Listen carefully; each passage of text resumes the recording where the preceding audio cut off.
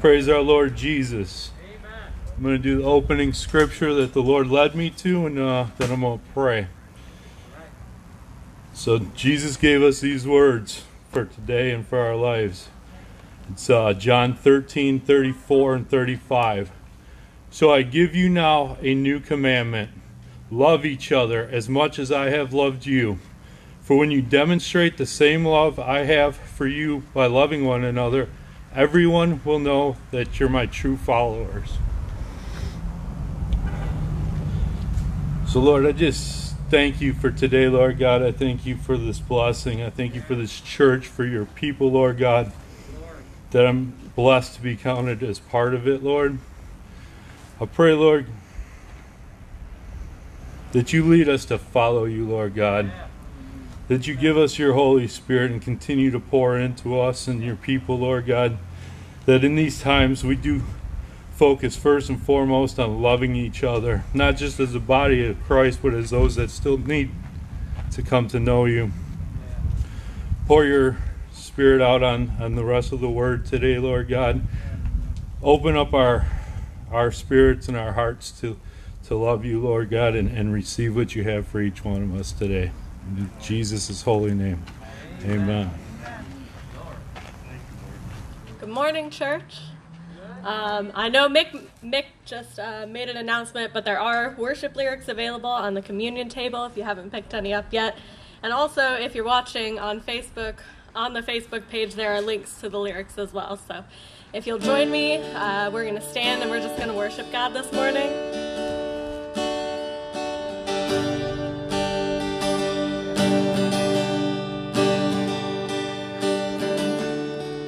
There's nothing worth more that will ever come close.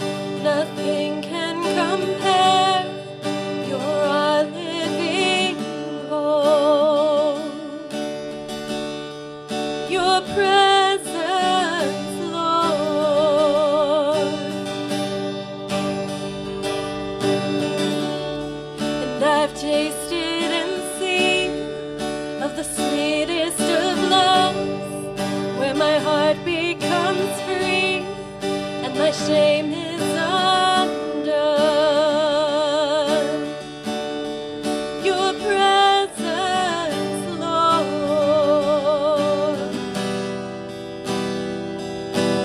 Holy Spirit, you are welcome here. Come flood this place and fill the atmosphere. Your glory, God, is what our hearts long for, to be overcome by your presence, Lord.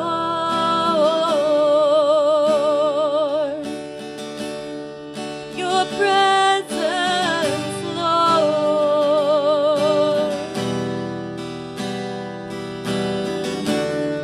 There's nothing worth more that will ever come close. Nothing can compare. You're our living hope. Your presence, Lord.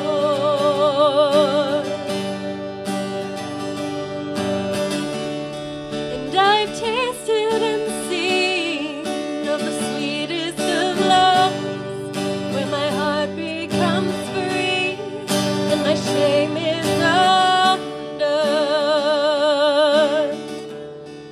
Your presence, Lord.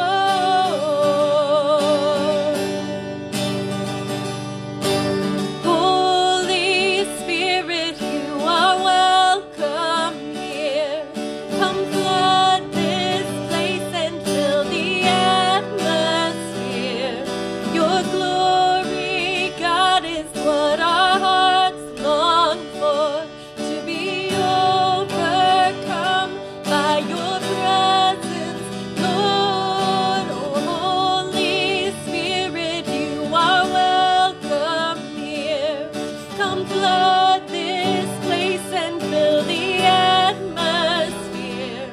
Your glory, God, is what our hearts long for, to be overcome by by your presence, Lord.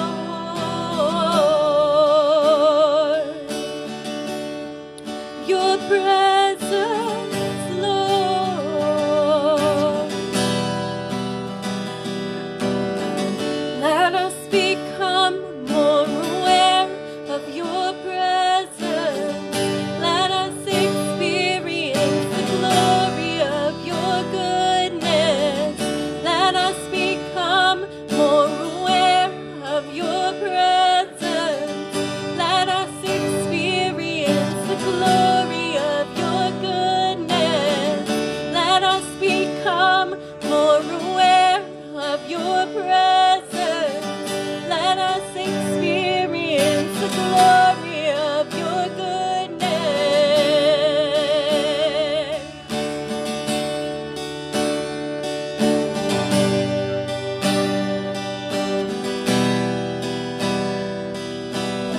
There's no place I'd rather be. There's no place I'd rather be. There's no place I'd rather be than here in your love, here in your love. There's no place I'd rather be. There's no place I'd rather be. There's no place I'd rather be than here in your love, here in your love. There's no place I'd rather be. There's no place I'd rather be. There's no place I'd rather be than here in your love, here in your love. Set a fire down in my soul that I can't contain, I can't control. I want more of you, God. I want more of you, God. Set a fire down in my soul that I can't contain, I can't control. I want more of you, God. I want more of you, God. Set a fire down in my soul that I can't contain, I can't control. I want more of you, God. I want more of you, God.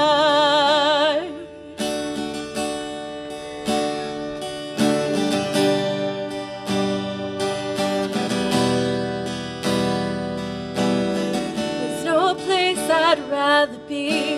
There's no place I'd rather be.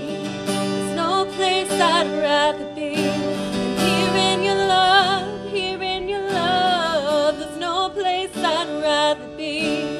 There's no place I'd rather be. There's no place I'd rather be than here in your love, here in your love.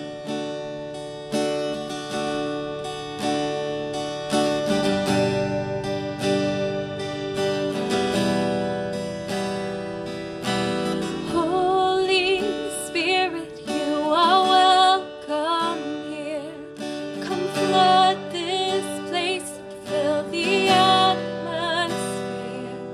Your glory, God, is what our hearts long for. To be overcome by your presence, Lord. Holy Spirit, you are welcome here. Come flood this place and fill the atmosphere. Your glory, God, is what our hearts long for. To be overcome by your presence, Lord.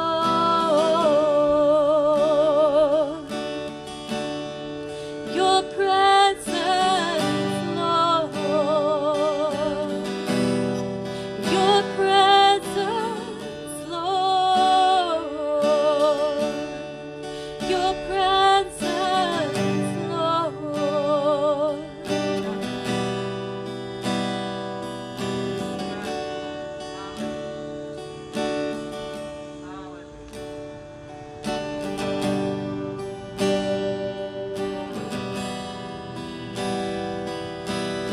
There's no place I'd rather be. There's no place I'd rather be. There's no place I'd rather be than here in your love, here in your love. There's no place I'd rather be. There's no place I'd rather be. There's no place I'd rather be. Here in your love, here in your love.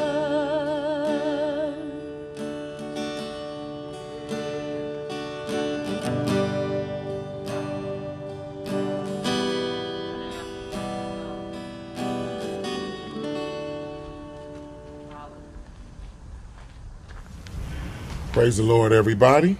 Amen, amen. Let's give him a good praise. Hallelujah. Glory. Yeah. Let's give him a good praise, y'all. Hallelujah. Hey, Jesus. You got to make some noise for the Lord now. We can't be quiet and sophisticated and dignified all the time. I bet you don't be that way when you're mad at the hubby or wife. You be going there, hey, I told you. No, I'm just messing with y'all. Praise God, man. It's a beautiful day. Amen.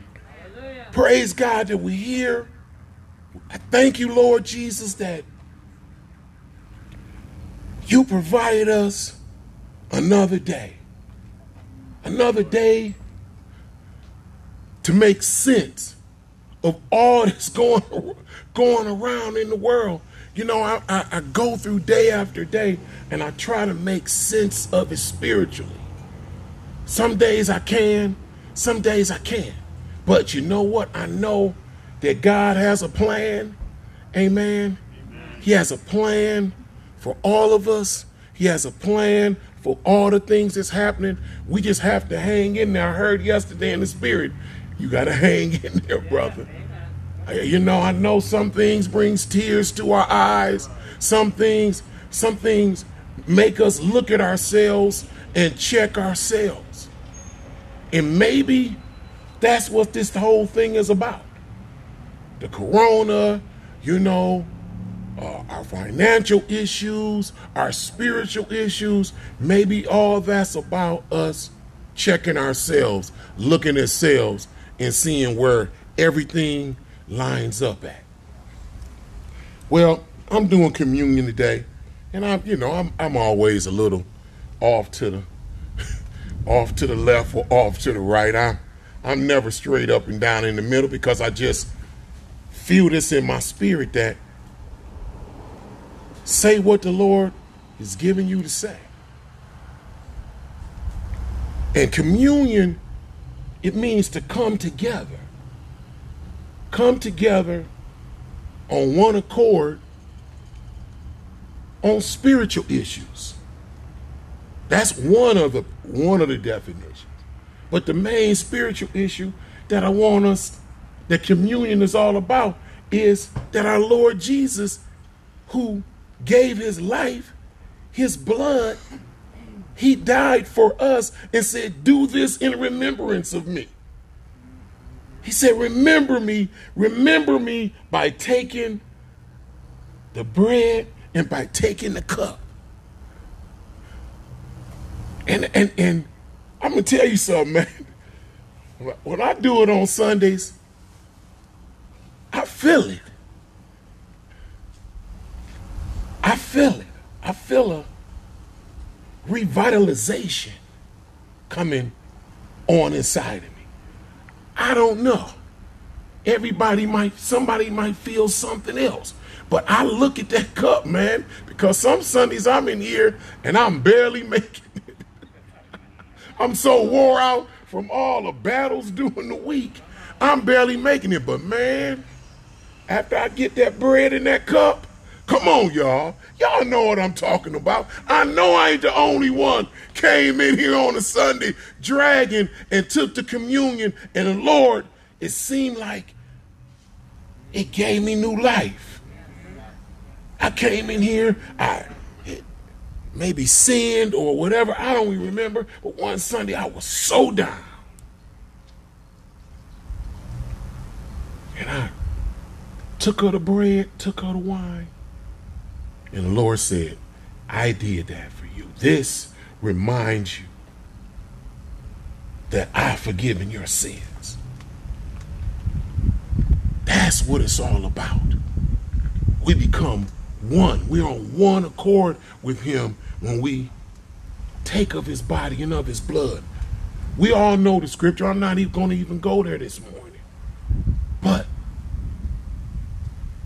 with all we've been through this year alone, not to mention the other times, man, we need to give him a shout.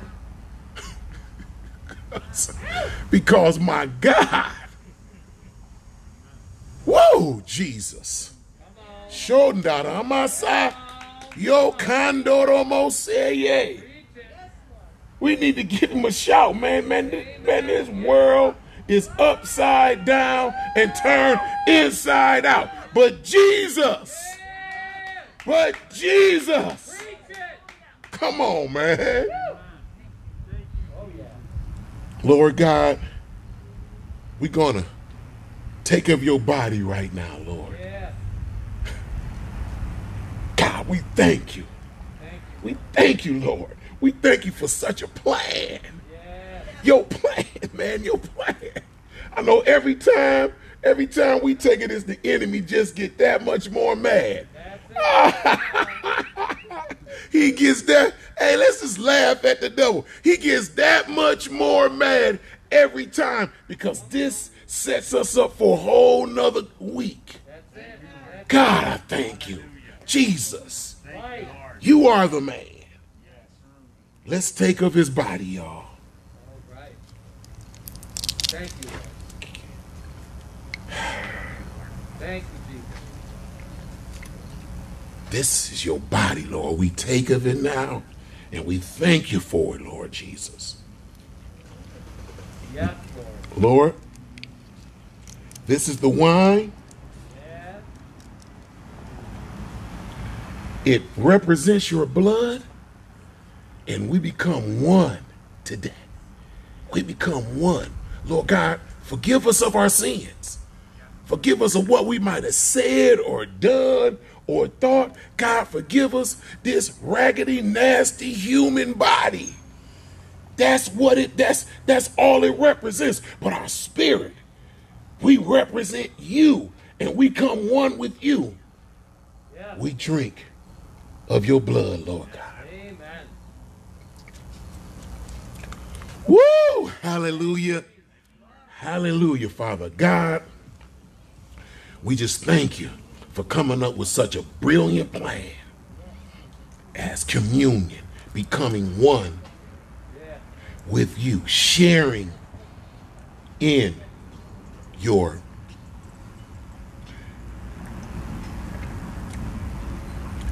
birth, Glory. in your walk on earth, sharing in the miracles, and then you setting the rules and laying it down and whooping Satan's butt. Hallelujah. You kick this butt, Lord God. And then you went on the cross for us, for our sins. Lord God, we thank you and we praise you in Jesus' name. Amen. Hallelujah. Amen. Well, we continue in our journey in the Psalms. Again, I don't know about you, but I'm reading them, and the power of reading one psalm a day. We've actually been doing it. We've pretty much covered all the Psalms once, so we've been doing this for close to 5 months. Where we really started it was with Psalm 89 on the 89th day of the year. We've been continuing to read a psalm a day, and we're praying into those psalms, and they've just been so powerful, directive. They've been prophetic. How many of you are recognizing you read something in the psalm for the day, and you experience it that day? Right. Amen. See, one of the things that's going on right now, one of the God's purposes behind all the chaos and pandemonium and disagreement, the Lord's judging false prophecy right now. There's too much false prophecy in the earth. There's too much false prophecy in the church. People exalt their personal opinion and say, well, God showed me this. And I really being a lifelong charismatic. I mean, I've been a charismatic for 50 years. I believe in prophecy, believe in the gifts of the Spirit, believe in the fivefold ministry of apostle, prophet, evangelist, pastor, and teacher.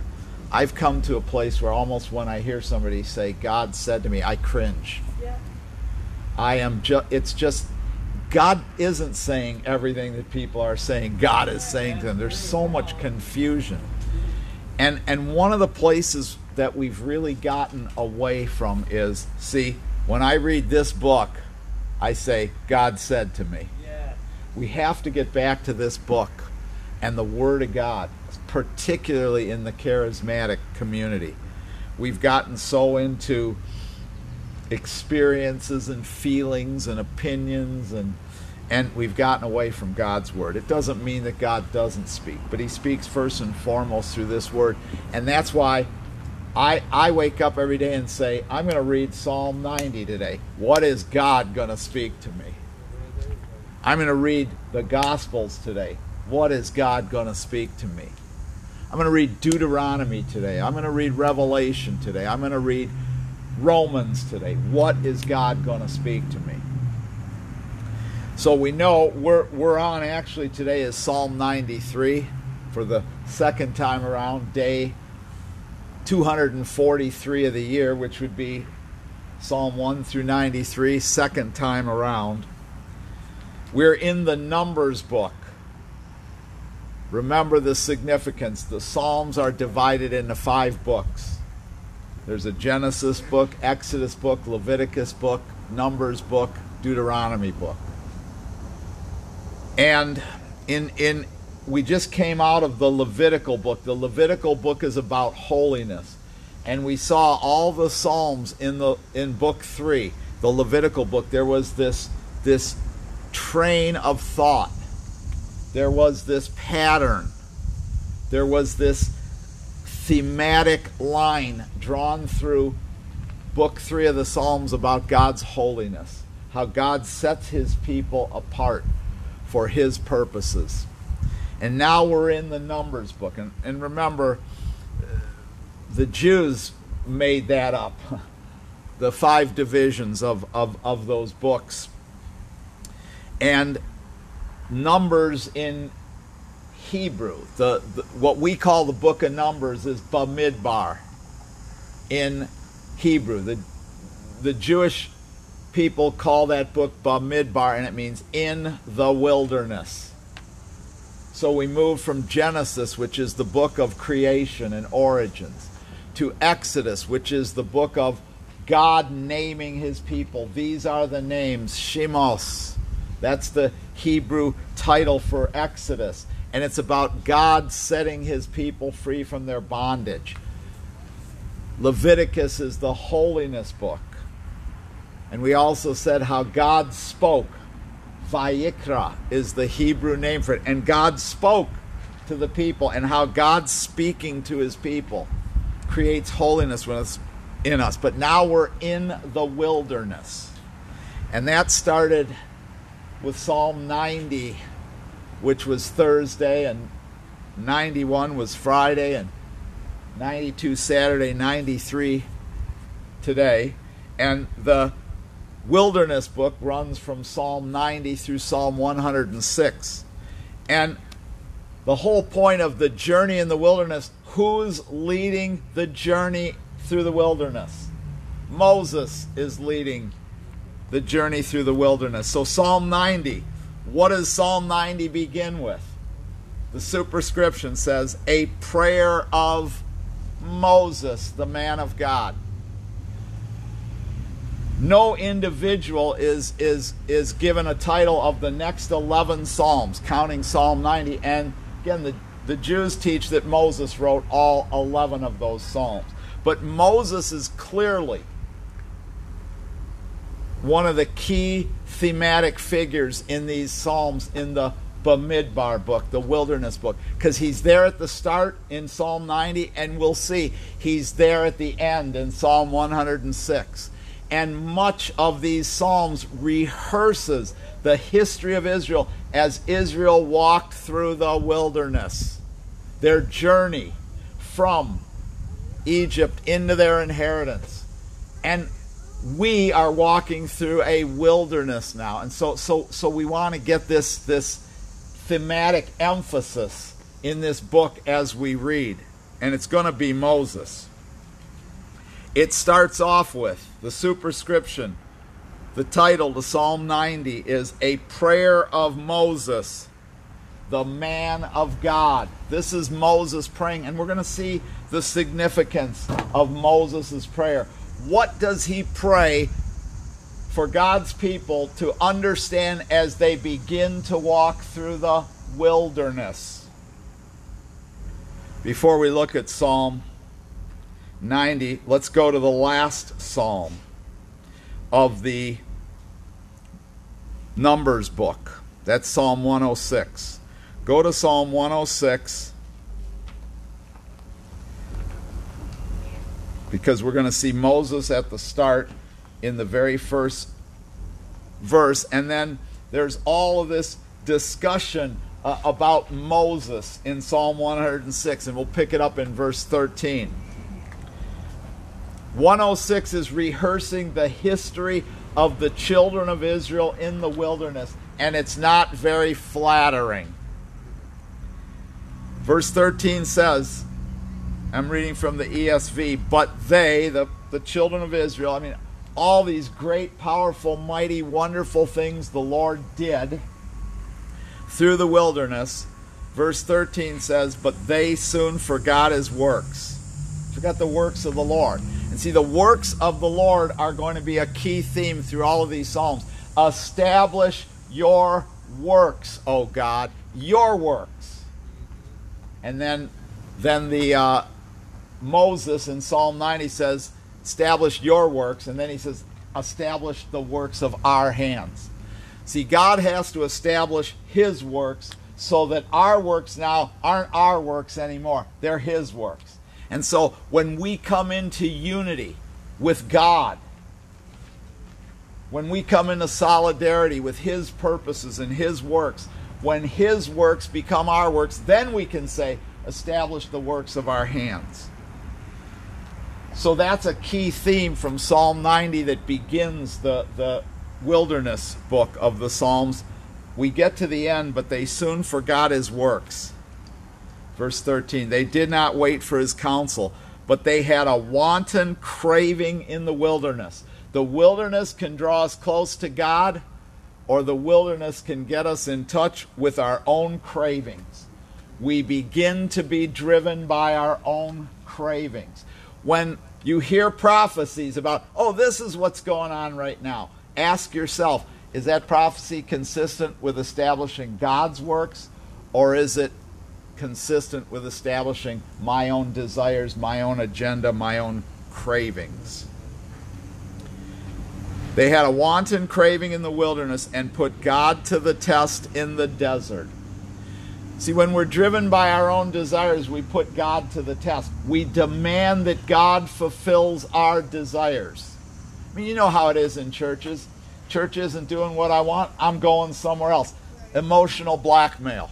Spiritual blackmail. We do the same thing with the Lord. Well, you know, you won't do it my way, then I'm going to sulk. Then I'm going to grumble. Then I'm going to murmur. Then I'm going to sin. We put God to the test. I mean, if we're doing it in our churches, we're doing it with God. We're doing it with our family members. They put God to the test in the desert. You know what the problem is of putting God to the test? If you don't do thus and so for me, Lord, well, I'll turn my back on you. I'll sulk. I'll get angry. I'll have a little time of backsliding. You know the problem is God gives us what we want when we demand it. We don't want what we want. We want what you want, Lord. Change my works into your works. He gave them what they asked, but sent the plague among them.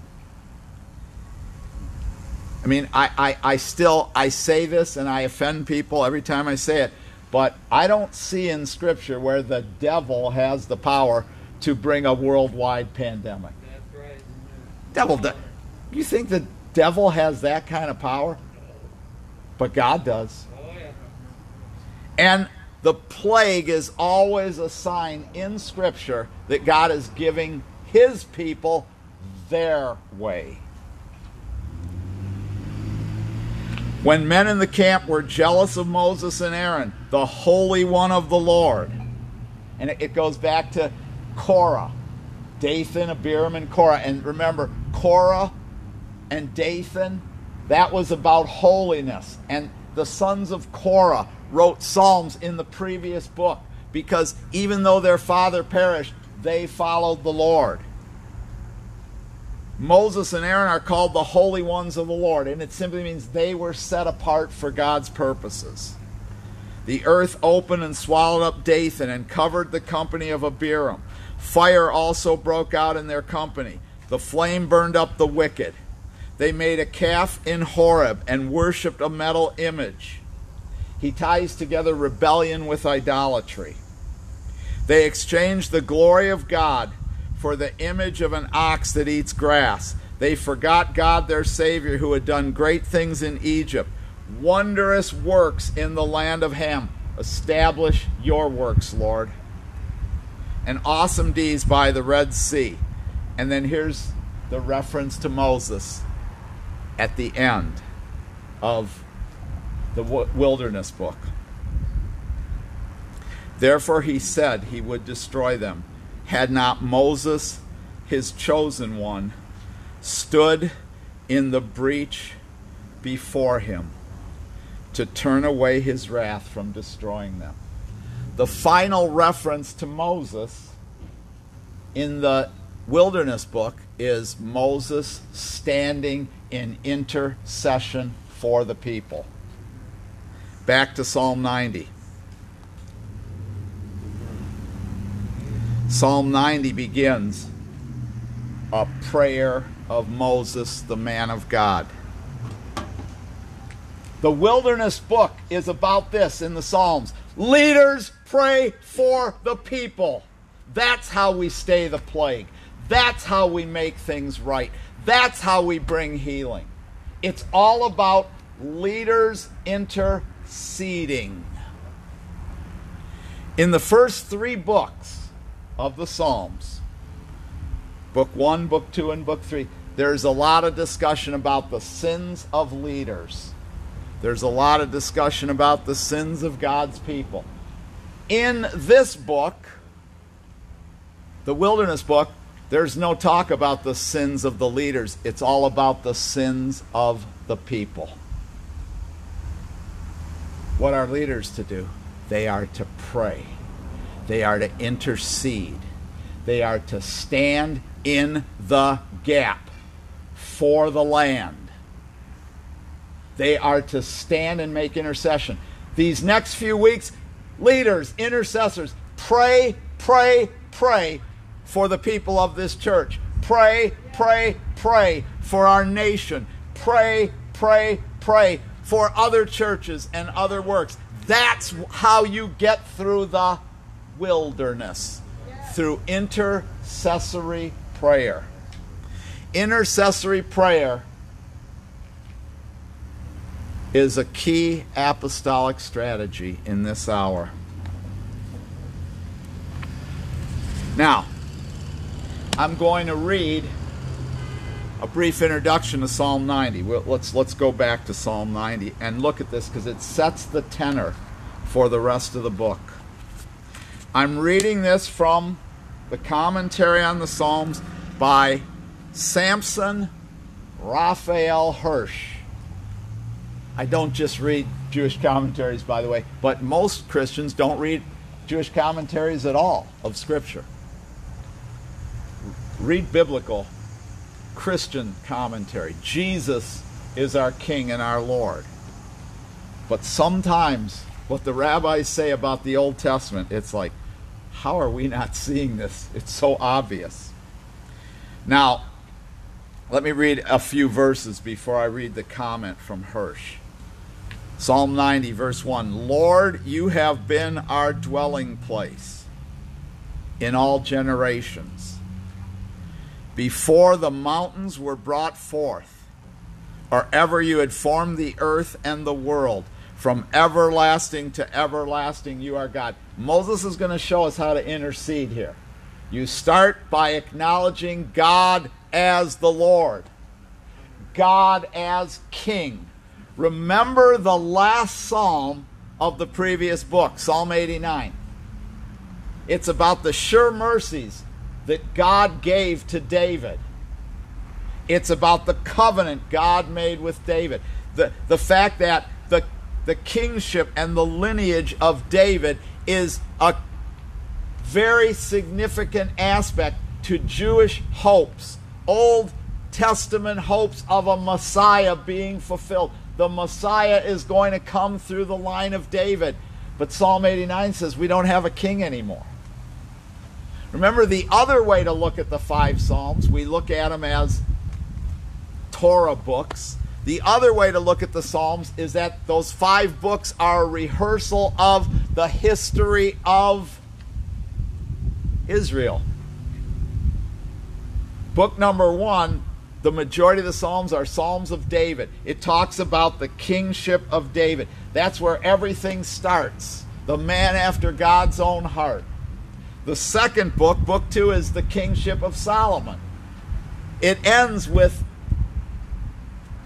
a psalm attributed to Solomon. And in Solomon, in the time of Solomon, the borders of Israel extended the closest that it ever would to the promises of God to Abraham.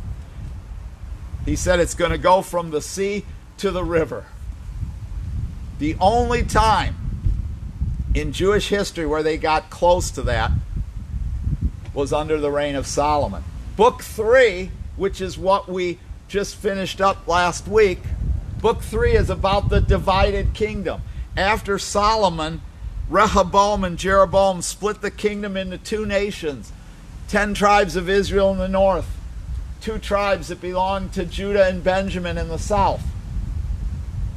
The 4th book is the book of exile. The division of God's people, the idolatry of God's people, the sin of God's people, they end up going into exile. And what happens in exile? There's no more kings. The final king of Judah was Zedekiah. He's there before Nebuchadnezzar takes the people away into Babylon, and there would never again be a Jewish king after the line of David in Israel's history. So the 89th Psalm asks the question, but you made this covenant with David. Right at the end of the Holiness book, the book of the divided kingdom, as the 4th book, it's the book of the wilderness, but it's the book of exile. It's when Israel goes into exile, and they have no king.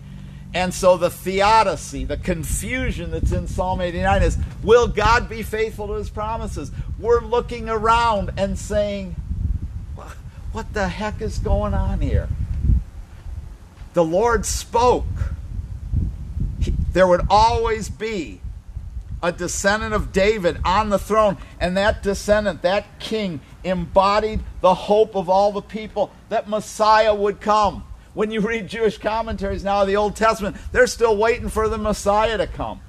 And they're waiting for, Orthodox Jews are still waiting for the reestablishment of a Jewish king so Messiah can come. Well, we understand the Lord did the old switcheroo on that. God's purposes are not always fulfilled the way we think. So here we are. We're in Psalm 89, no more kings, and the people are saying, God, where are you? Are you going to fulfill your promises? And when you go through dark times in the Lord, when you go through exile, when you're journeying through the wilderness, we are asking the same question. Are your promises going to be fulfilled? Shoot, people don't even have to go through what we're going through now. Things don't happen in their lives. With a marriage, with a child, with a ministry, with a dream, with a family member, with a relationship, with a job, and we're questioning, where are you, God?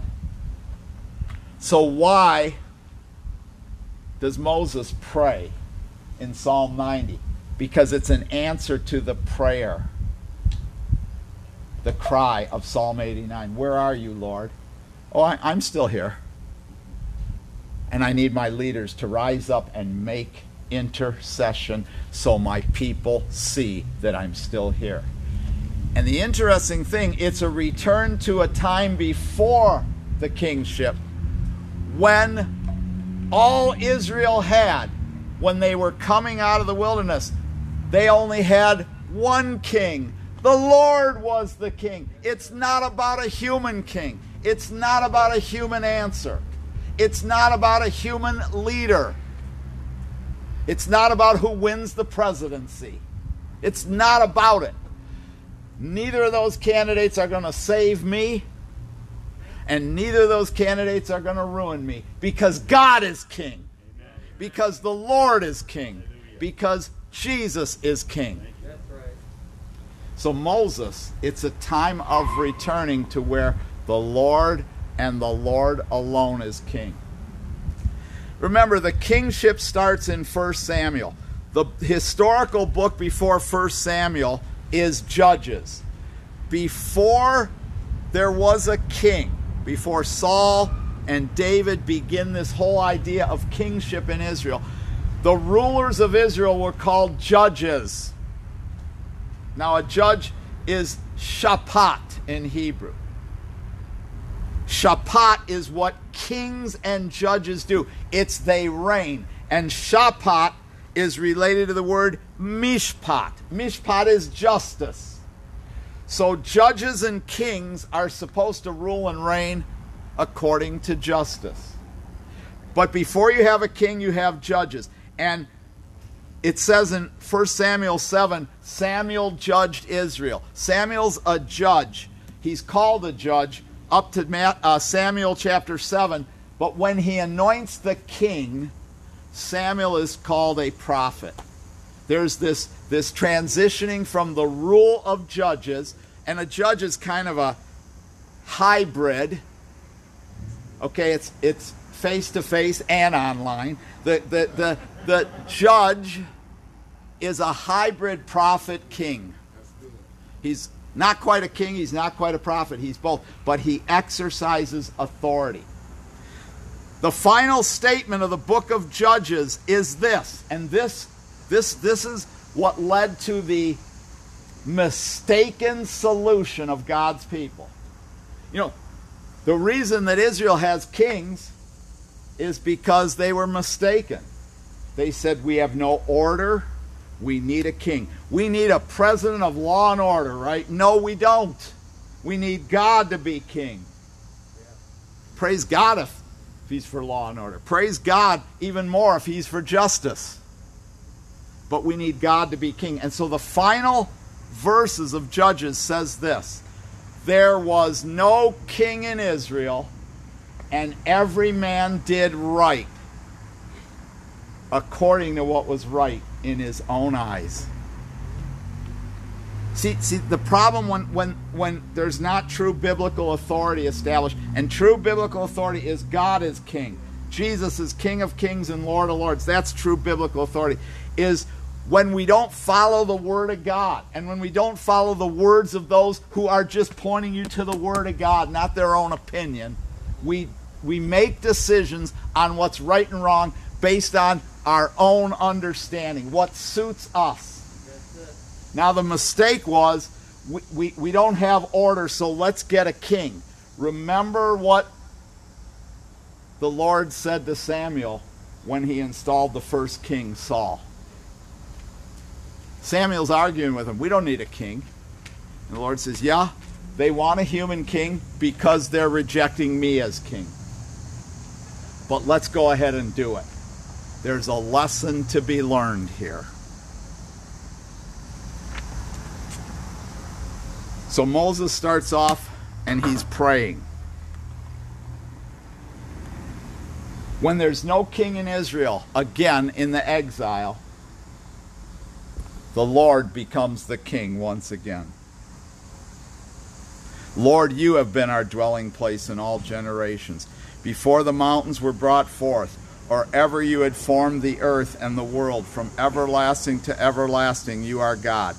And then as he starts out with prayer by praising the Lord, and then the second portion of his prayer, he looks at God's people. You return man to dust. The Hebrew says something like, you pulverize human beings. You return man to dust and say, return, O sons of men. For 1,000 years in your sight are but as yesterday when it's past, or as a watch in the night. You sweep them away as with a flood. They are like a dream, like grass that is renewed in the morning. In the morning it flourishes and is renewed. In the evening it fades and withers. And there's this remembrance, the second part of a leader interceding for God's people. We look at God and see who he really is, and we look at people and see who they really are. It's not up to us to condemn human beings. You know, bringing people under condemnation as a way to get people to be righteous always fails. Because human beings do what human beings do. We see who God is, we see who human beings are. Trust me, there's enough anger from the Lord. It does not need to be multiplied by human anger. The anger of man does not, the anger of man does not work out the righteousness of God. So here's what Hirsch says about this. Notice that 1,000 years are as a day, and a day is like 1,000 years. Keep that in mind. Hirsch says Psalm 90, the first chapter of Book 4, is closely linked with the preceding psalm, which was the final chapter of Book 3. I've already talked about the relationship between 89 and 90. More than 2,000 years of the history of mankind has gone by. By the time Moses gets there, if you follow the old Christian and the old Jewish dating, beginning with Adam being in 4000 BC, you got 2,000 some years. And 2,000 years after the creation of Adam, according to the Old Testament numbers, that's when Abraham is chosen by God. So this is the 2,000 years that Hirsch believes are being referred to in the prayer of Moses. More than 2,000 years of the history of mankind has gone by. The world had lapsed once more into spiritual and moral chaos. According to our teachers, the choosing of Abraham, the election of Abraham, marked the end of the 2,000 years of chaos in man's history and the beginning of a new era of 2,000 years in which the law of God was to find a permanent place to begin with in the midst of one nation that had been entrusted with the mission to advance the moral and spiritual rebirth, he says, of mankind. He had said earlier, he said, like Psalm 89, Psalm 90 has as its central theme the thought that man will descend into utter non-existence if it were not for his rebirth, which can be expected to come to pass if God's people fulfill their mission. That's very biblical. Jesus came and he created. He gave rebirth. He created a spiritual creation. It was a rebirth, a new creation. Jesus came, and God's people, 2,000 years after Jesus, what is our job? To live for rebirth. When we are praying, God, you are awesome, people of God, human beings, you're nothing. Send rebirth, Lord. Send rebirth. We should be praying as the leaders of God's people now for a rebirth. And he says this, he closes this, but it was only with the assignment of the mission to Moses that the beginning of this new era actually became evident. Now, I want you to understand something about Moses. When you think of Moses, you think of an image of an Old Testament prophet. He's called a prophet. He's called the greatest of prophets. But I don't think that's really what the Old Testament is suggesting. Ephesians 2:20 says, the church is built on the foundation of apostles and prophets. And I used to teach it. Most people teach that New Testament apostles, New Testament prophets are the foundation of the church. I'd like to suggest it's New Testament apostles, Old Testament prophets. The Old Testament prophet has more in common with the New Testament apostle than just Old Testament prophet, New Testament prophet. Old Testament prophets saw the Lord. The Lord appeared to them. Whether it's Moses on Mount Sinai or Isaiah in the temple or this thing is just drifting away.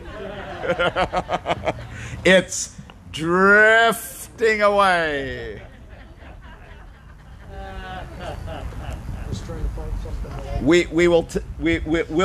I'll just hang on for dear life here as I finish up. Moses comes and there's a change. Ezekiel saw the Lord when the heavens opened. Jeremiah speaks with the word of the Lord. How do you speak with a word if a word is just a message or a spoken thing or something written on a sheet of paper?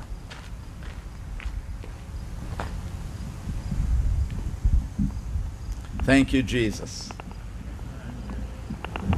Thank you for technical strategies and wisdom. It's working. I think by God, I think it's working. Hallelujah. Moses is an apostle. He's seen the Lord. And see, an apostle is raised up to lead God's people back into his kingship. And the apostle does it first and foremost by interceding for God's people. We don't have time to look at it now because we're running out of time, but if you go to Exodus 32 and Exodus 33, the Lord says, Moses, you're up on the mountain getting the law from me, and the people are making a calf. I want to destroy them. The anger of Yahweh rages against God's people. I delivered them out of Egypt, and a little over a month later, 50 days later, they're worshiping gods of Egypt. Destroy them, and I'll start over with you. And the man of God says, don't do it, Lord. Don't destroy your people, Lord. They're dust. You could pulverize them, Lord. Their days are like grass that withers in the field. Don't do it, Lord. Raise them up and bring them into the land. And you see, that's what Psalm 90 is about. If we're going to go through the wilderness saying, yeah, Lord, go ahead and destroy these people. They drive me crazy. I often said that. I said, I'm glad I didn't have the choice at Mount Sinai, because I'd say, good idea, Lord. These people drive me crazy. I just want my wife, my dog, and my books. Other than that, go for it, Lord. But Moses stands. And see, Moses is seen as the only person in the Old Covenant Scriptures who got God to change his mind. Do you want to understand? Leaders, intercessors, get God to change his mind right now. Coronavirus, potential civil war, complete economic disruption. Change your mind, Lord. So the third part of Moses' prayer, verse 7, for we are brought to an end by your anger. By your wrath we are dismayed. You have set our iniquities before you, our secret sins, in the light of your presence. For all our days pass away under your wrath. We bring our years to an end like a sigh. The years of our life are 70, or even by reason of strength 80, yet their span is but toil and trouble. They are soon gone, and we fly away. Who considers the power of your anger and the wrath that brings your fear to us? And he concludes the third part of the prayer. So part one, we extol God. Part two, we remind God we're nothing before him and without him. He is our dwelling place. We're not his dwelling place. And it ends with a powerful verse, and this may be the entire theme of the Numbers book. It may be summed up. So teach us to number our days, that we may obtain a heart of wisdom. What does it mean to number our days? Does it mean to, he said 70 or 80 years. Let's see, Jan. I'm 69.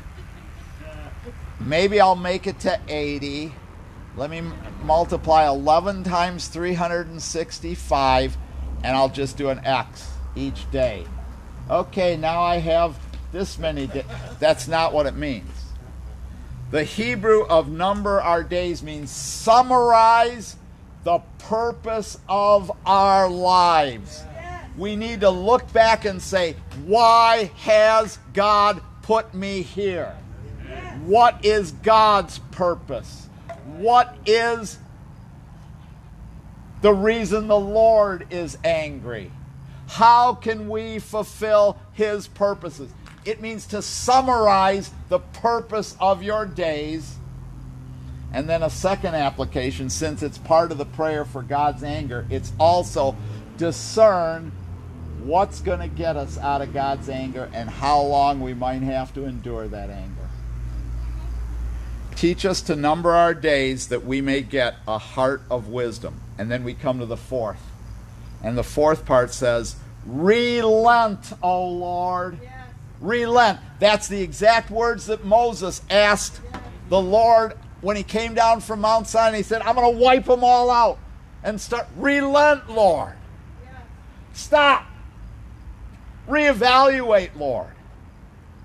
And then most of your translations say something like, have pity on your servants. It is a Hebrew word that means to have compassion, but when it's in the particular grammatical structure it is in this, it means change your mind because of your compassion. Relent, O Lord. How long? Change your mind and have pity on your servants. So the fourth part is getting God to change his mind. Satisfy us in the morning with your steadfast love, that we may rejoice and be glad all our days. Your steadfast love, your covenant love, your faithful love, your loyal love. You're loyal to your purposes, you're loyal to your people. He's reminding the Lord, you yourself, Lord, you've given us all kinds of reasons why you will change your mind, and we want you to change your mind. Change your mind in America right now, Lord. Change your mind in the earth right now, Lord. Change your mind at Lord of the harvest. Change your mind, Lord. Satisfy us in the morning. We're walking through the evening of the wilderness, aren't we? Satisfy us in the morning with your steadfast love, that we may rejoice and be glad all our days. Make us glad for as many days as you have afflicted us. See, that's what people are saying. Well, this is heavy what we're going through now, but there's coming a revival on the other side of it. That's the prayer of Moses. Let's pray for that revival. Lord, for as much affliction as we are now experiencing, give us, Lord. Give us gladness. And for as many years as we have seen evil. And then he says what I was saying. Let your work be revealed to your servants. See, this is the heart of wisdom. Give us a heart of wisdom. Cause us to number our days. And the heart of wisdom is, let your work be shown to your servants. We move from being his people to being his servants in the wilderness. That's what we move from being consumer Christians. God is just another source of meeting my needs. Yeah. We move from being his people to being his servants when his works are revealed. Let your work be shown to your servants and your glorious power to their children. I want my children, my children's children, and my children's children's children to see his glorious power. Let the favor of the Lord our God be upon us. Let the beauty of the Lord be upon us. It's the same word. Let the beauty of the Lord our God be upon us. It's used in Psalm 27, says, one thing have I desired, this shall I do, to stand and see the beauty of the Lord and to inquire in his temple. The beauty of the Lord, to see the beauty of the Lord, is the same Hebrew word here. Let the beauty of the Lord our God be upon us and establish the work of our hands, because now your work will be our work. Yes, establish the work of our hands. And I got 3 minutes to summarize the remaining Psalms. But what's the next Psalm? Psalm 91. He who dwells in the shelter of the Most High will abide under the shadow of the Almighty. No plague will come near your dwelling. The Lord will hide you under the pinions of his wings. He'll set his love upon us. See, from Psalm 90 to Psalm 91, there's a big change in the heart of God, isn't there? See, that's what we're doing. In the wilderness, we're praying as the leaders of God's people. We're praying for God to move from his wrath and anger of Psalm 90 into his sovereign protection against all our enemies in Psalm 92, or Psalm 91. Psalm 92 is a song for the Sabbath. The Sabbath is God's rest. In the Sabbath, we rest in his what? Kingship. And then do you know what the remainder of the Psalms in the book do? Look at Psalm 93 for today. It starts out with the kingship of the Lord. So as we pray, as we see God changes his heart and he begins to defeat our enemies, we enter into his Sabbath rest. The Sabbath is not a time, oh, how dare you work on the Sabbath. It's a time we don't need to work because we're too busy celebrating the Lord. And 93:1 says that's the pattern to enter into God establishing his kingship. The Lord reigns, Psalm 93:1 says. He is robed in majesty. Psalm 94. O Lord, God of vengeance. O God of vengeance, shine forth. Rise up, O judge of the earth. The king exercises his judgment, and it's a psalm all about justice. And then we get into Psalm 95. And as we move through the wilderness and we see God's kingship established, we enter into worship. Come, let us sing to the Lord. Psalm 95 says, let us make a joyful noise to the rock of our salvation.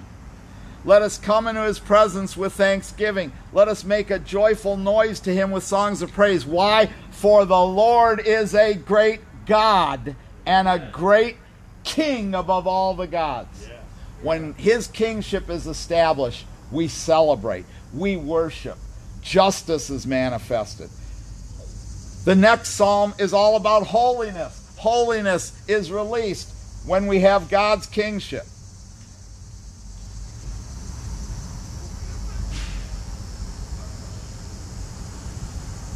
Psalm 97, more about the kingship of the Lord. The Lord reigns, let the earth rejoice. Psalm 98, make a joyful noise unto the Lord. Psalm 99, the Lord reigns, let the peoples tremble. It's about the Lord reigning. And we get to Psalm 100, and Psalm 100 has a title, a psalm for giving thanks. It's pure worship and thanksgiving, rejoicing. So we move from the anger of God in Psalm 90 to pure rejoicing. And then, of course, the last few Psalms leading up to Psalm 106, which brings us back again to Moses praying and interceding for God's people, there's this rehashing of Israel's former history where they rebelled against God, and the close of this book is, don't do that. Do this. The first part of the book, do this. Second part of the fourth book, don't do that. Don't remember what they did and don't go there. Do this. And when the kingship of the Lord is established, we end in the place of ultimate worship. So, leaders and intercessors, as we're going through these Psalms, we're in our journey through the wilderness. Pray, intercede for God's people. Use Psalm 90 as a pattern. We cry out to God, relent, change your mind about your people because of your great compassion. Do it, Lord, in Jesus' name. Alex Ribeiro is going to close us out in prayer. Brother Alex, come on forth. Heavenly Father, we come before your throne in the name of Jesus Christ, just praising you, Lord God, for another day with our spiritual family. Lord God, we just pray that you remind us, Lord God, that this word that was seated in our hearts, that it take root, Heavenly Father, that you remind us not to forget your works, not to forget your goodness, not to forget who you are, Lord God, that you remind us, Lord God, of the mistakes that your people have made in the past to fall into idolatry, Lord God, and to forget your works, Heavenly Father. Let us instead intercede, Lord God, that there will be a new birth, Lord God, that we will rejoice in you, Lord God, always remembering who you are, always remembering your mercy, Lord God, your holiness, your perfection, Lord God, and your love toward us, Heavenly Father. Change our hearts, Lord God, and help us to establish your purposes here on earth, Lord God, by your strength, Lord God. Help us to seek your glory as we sung earlier, Lord God. Help us to be aware of your presence, Lord God, and to be aware of your purposes for our lives, Lord. In Jesus' name, amen.